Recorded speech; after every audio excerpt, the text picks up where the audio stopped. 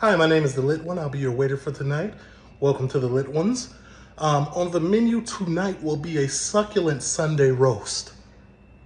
Parsnips, buttered carrots, roasted potatoes, obviously the main entree, the roast, and we'll have cauliflower, cheesy cauliflower. First and foremost, we're gonna start with the roast. We're gonna preheat the oven to 350. Yeah, get me, don't forget merch. And the GoFundMe to get me to the UK is in the link underneath the profile picture. I got my roast right here. You want to take your olive oil, put it on there, season it with black pepper and salt. And that's what you want it to look like. Oven's ready, uncovered for an hour and 15 minutes. Get the Yorkshire pudding mix ready.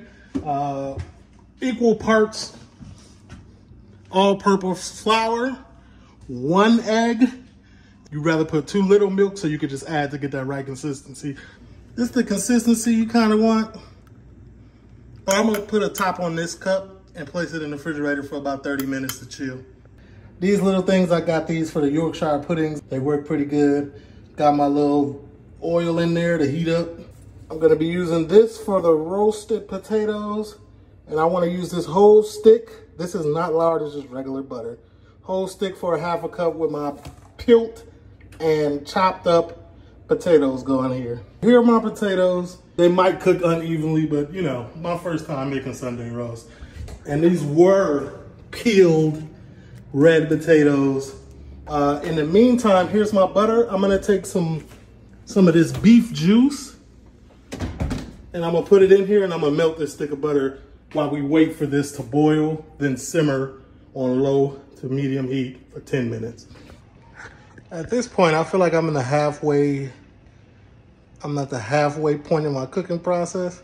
The only thing I'm worried about is honestly the roast beef, because I ain't never cooked one before. I just hope it come out right, man. I'm just not gonna overcook it, simple. Cut up the cauliflower into little florets and start preparing the cauliflower cheese stuff. This is not bad for my first time. I ain't never ate fresh cabbage. I mean, not cabbage, cauliflower. I don't even think I ate cauliflower ever in my life. We want to take these potatoes, drain them into here to save some of the water for the gravy. They say you want to shake up the drained potatoes and then you want to put it into that, put it in there. And then I want to like mix it in and then put it back in the oven for 25 minutes. So I do got some parsnip.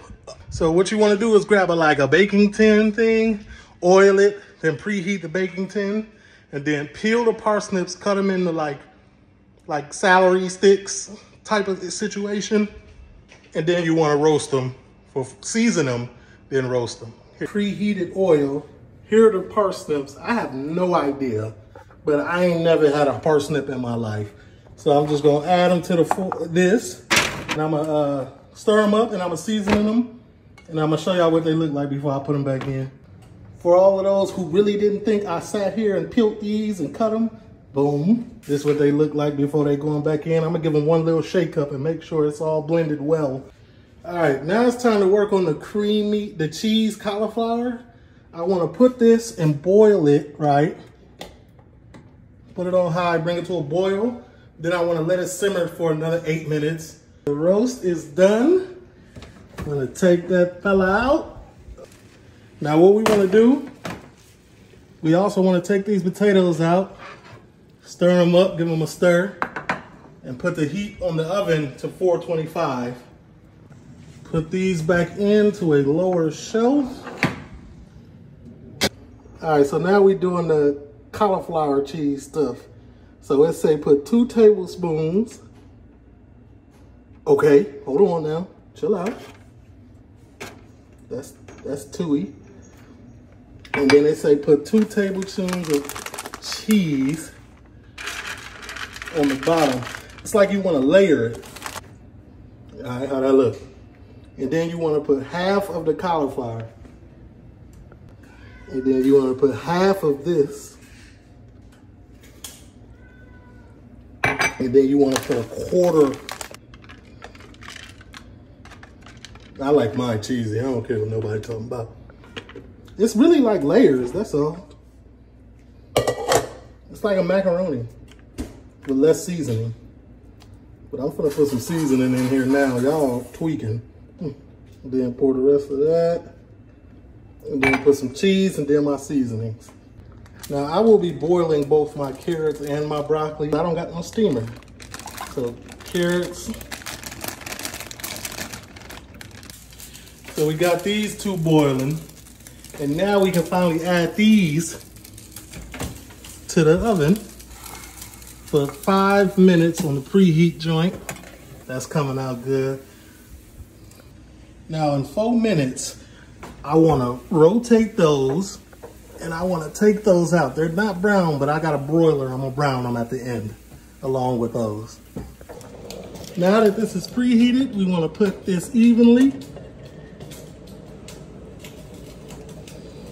All right.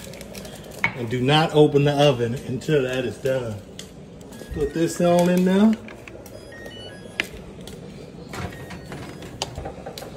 20 minutes.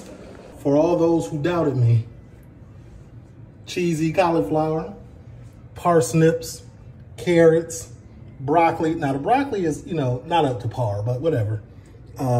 Yorkshire pudding, decent roast. And here's my plate. All right, and that's the home cooked meal. Y'all see it? By yours truly, the lit one. Let's taste the carrots with the gravy. As I expected, good. Broccoli, all right. I could do better. Parsnip. Now this is a scary.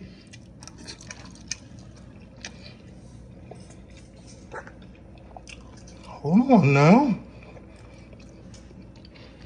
I ain't never in my life had a snip of parse. That's good. Let's try this cheesy cauliflower.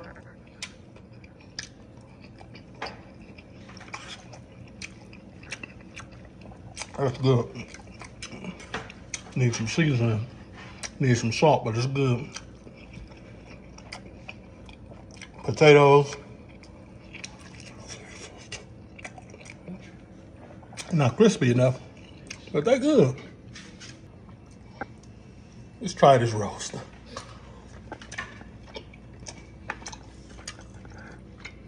It's good, but it needs to be heated up. We need salt, pepper, and it needs the right cut. Yorkshire pudding. Never disappoints.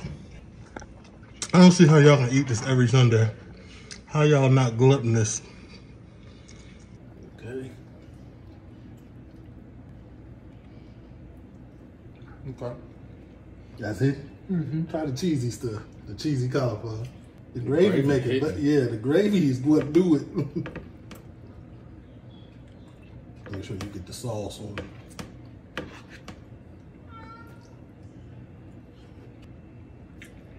That shit, hey, listen. Put the gravy on your Yorkshire pudding. That's Yorkshire pudding. With a little piece of beef.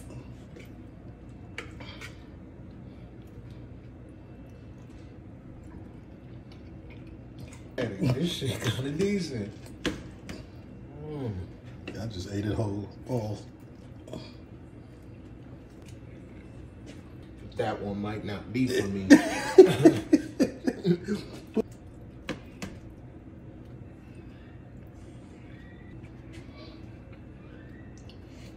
It's not for you, huh? What would you rate this overall? Overall, I think this is the best right here. Mm-hmm. Our cheese stuff? Mm-hmm. Overall, probably about a 6.8. 6.5 miles. He came back, spun the block, didn't he? I don't think I rated it. So overall, my rating is about a 7. 1 through 10, 1 being average, 1 being stop cooking, 10 being it's the best food I ever had out the UK. 5 is average. I give it like a 7. I can only imagine how it tastes from y'all. Got enough leftovers. That's how it's supposed to be, right?